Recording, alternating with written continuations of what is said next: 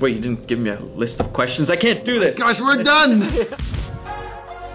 I like travel stuff, so I was like, I'll do that, and I'll also teach some stuff on like... Remember that you like travel music. Thank you, Siri. Thanks, Siri. You don't realize this, but today I'm gonna be your stunt double.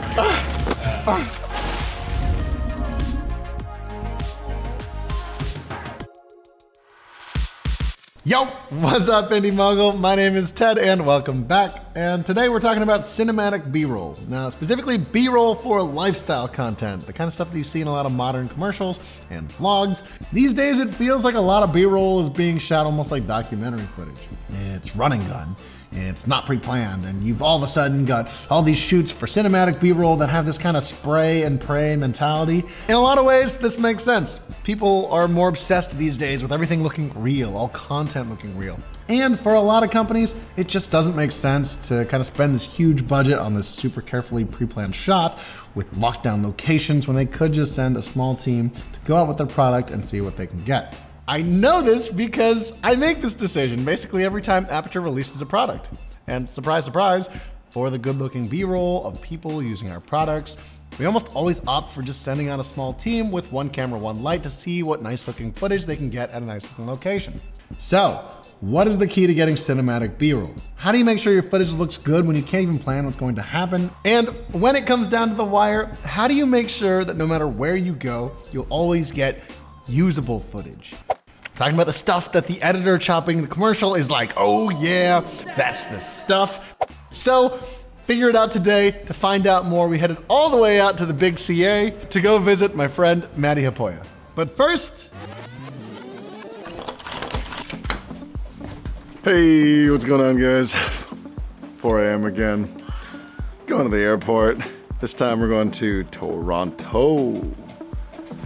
So we took an early flight out of Boston. We said goodbye to our friends Matt Workman and Diana Levine for a quick one-day trip to Toronto. All right, Ted. Yes.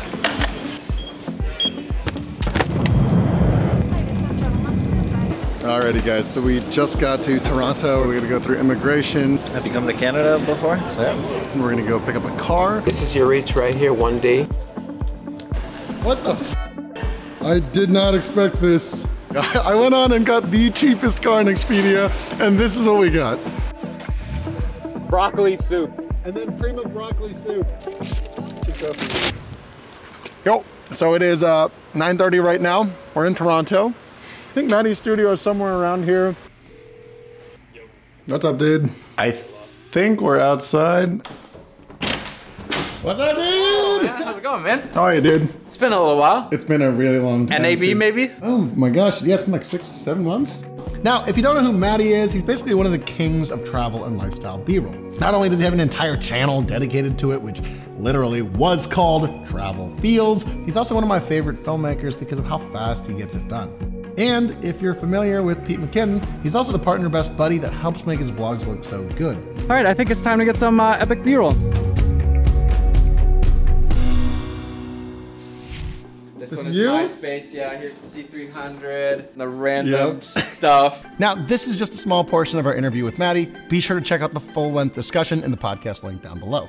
I like travel stuff, so I was like, I'll do that, and like, I'll also teach some stuff on like... Remember that you like travel music. Thank you, Siri. For you, I guess, what are the keys to getting cinematic B-roll when you're traveling?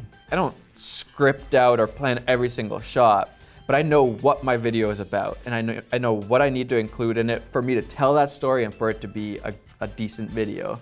Tip 1, plan story, not shots. So yes, you may not know the location or what's going to happen on your shoot, but the first key is to plan out what do you need to get.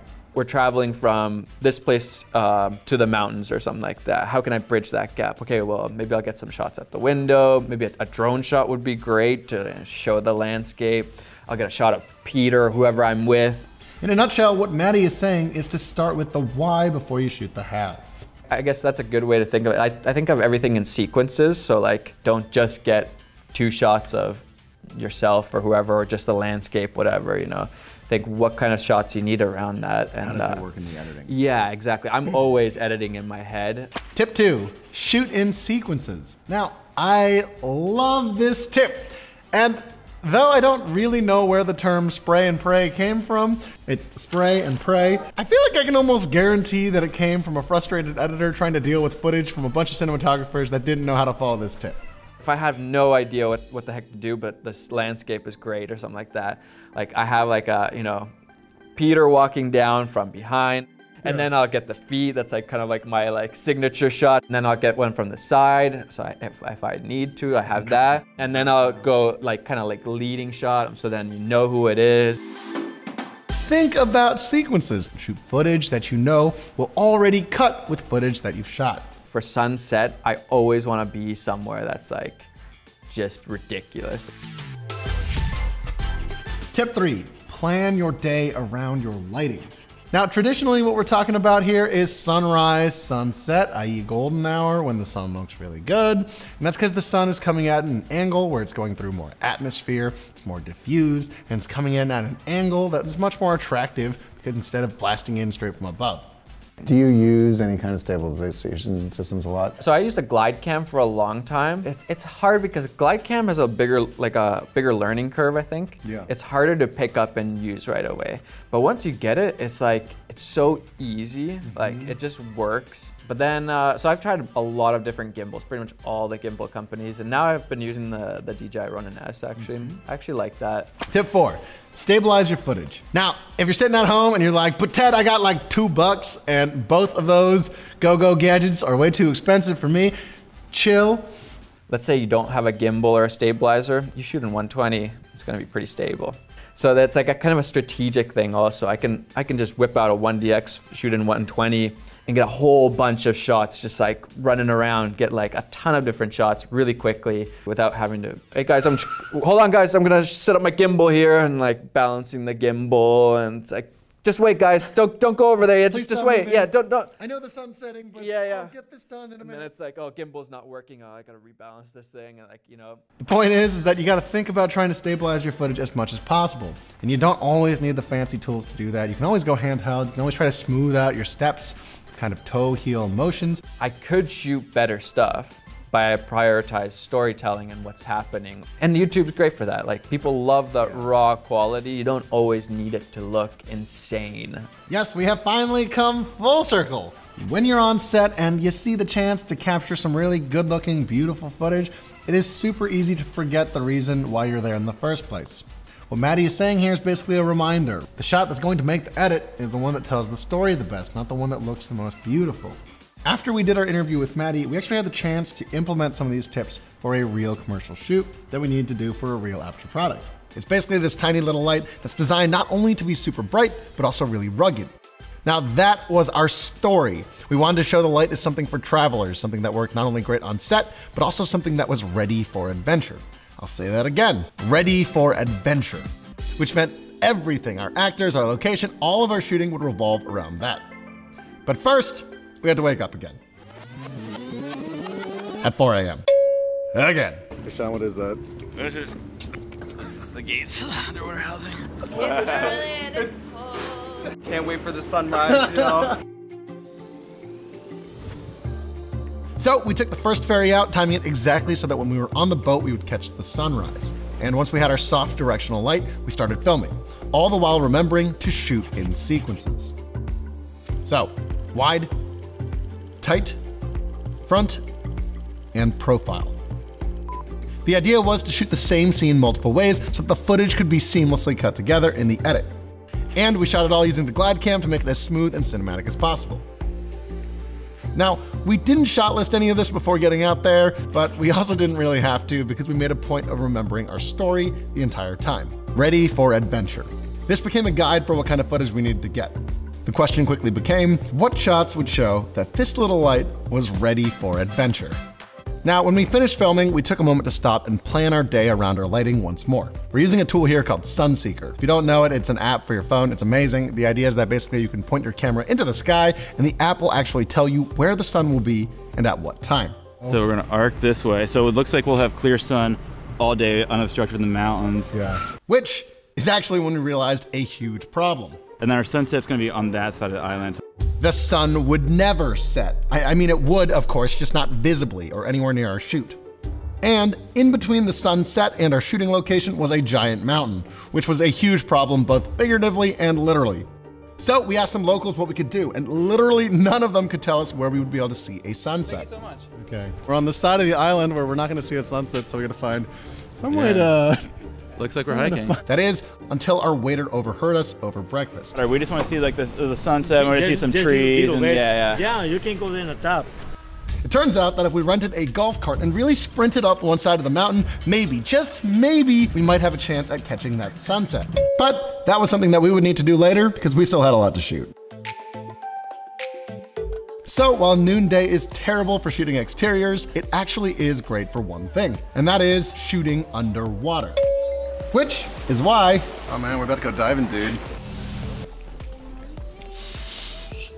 Now, for our underwater setup, we opted for 2 cameras. One, a red 8K helium in Gates underwater housing, and 2, a Canon 1DX in Aquatech underwater housing.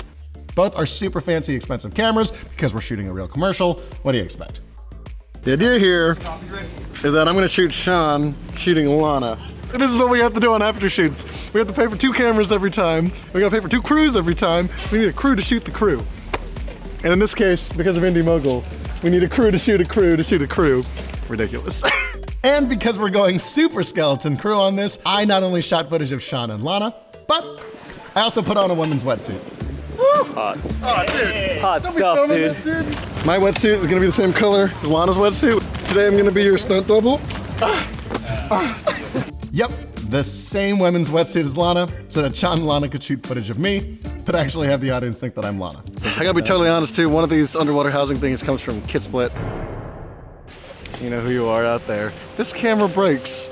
Come for you.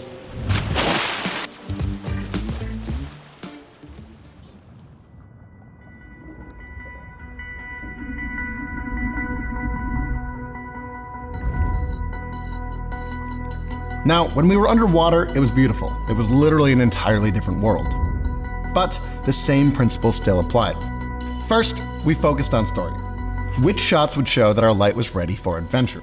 We made sure to get multiple shots of multiple people using the light. First, a shot of Sean, and then a shot of me. I know, I probably could have shaped for the part. Now, whenever we could, we made a point to capture shots of Sean and Lana traveling together since it continued our story of 2 people ready for adventure. Then we went ahead and remembered to shoot in sequences, so multiple angles of the same action. Front, back, and side. And then different framings, so wide, close up, over the shoulder.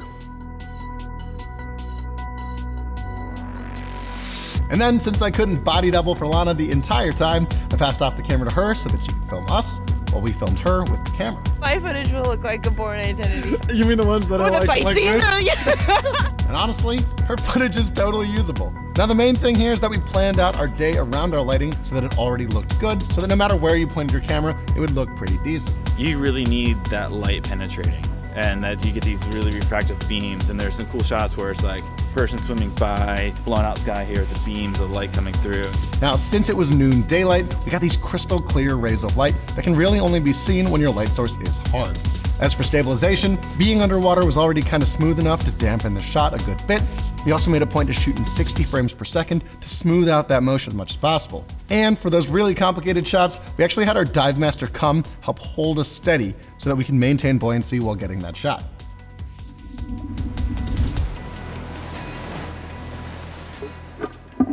Now, by the time that we finished all of our underwater shooting, the sun was already beginning to disappear. And to be totally honest, it didn't really look like we were going to catch our sunset, until our dive master actually overheard us and he offered to let us borrow his golf cart. Mark, do you think we have a chance of catching sunset? You gotta do it quick. We gotta go quick, right? Yeah. So we piled into the golf cart, we floored the gas pedal, which meant probably going like 25 miles an hour, and then we sped off as quick as we could up the mountain, chasing daylight, until we hit a dead end. Now, I'm not from Catalina, so maybe someone out there can tell us if there actually is a direct way up the mountain, but we couldn't find it. So we settled for the next best thing and shot during blue hour, which is actually the hour after the sun sets, but the sky isn't totally dark yet. So we found a cliff that we could shoot at as if we were at the top of the mountain, and then filmed a little sequence to finish our day. And finally, for Maddie's last tip, while there was tons of beautiful nature all day and literally all around us, we made sure to focus on one thing, the story of our commercial, and that we were ready for adventure. I'm just trying to make fun content that I enjoy and that people can learn or just be entertained by. Because I think if I'm enjoying it, other people are gonna enjoy it also. If I'm hating it, that's gonna show. And there you have it. Thank you for watching this video. If you liked this episode, make sure you hit that like button, subscribe if you haven't already. Now you can catch the full-length discussion with Matti where we go deeper into cinematic travel filmmaking, as well as how Matti got a start in the podcast link down below. So the only like actual training I have right now is a bachelor's in theology. So I'm a YouTuber. Make sure you tune in next week when I go visit Caleb Pike from DSLR Video Shooter and we find out what are the top 9 things that every filmmaker needs in their kit. That is it for me. I'm Ted from Indie Mogul, and I will see you guys in the next one. Purpose of your trip? Just personal. Visiting a friend. How do you know them? I know them through the internet. Anyway. Cool.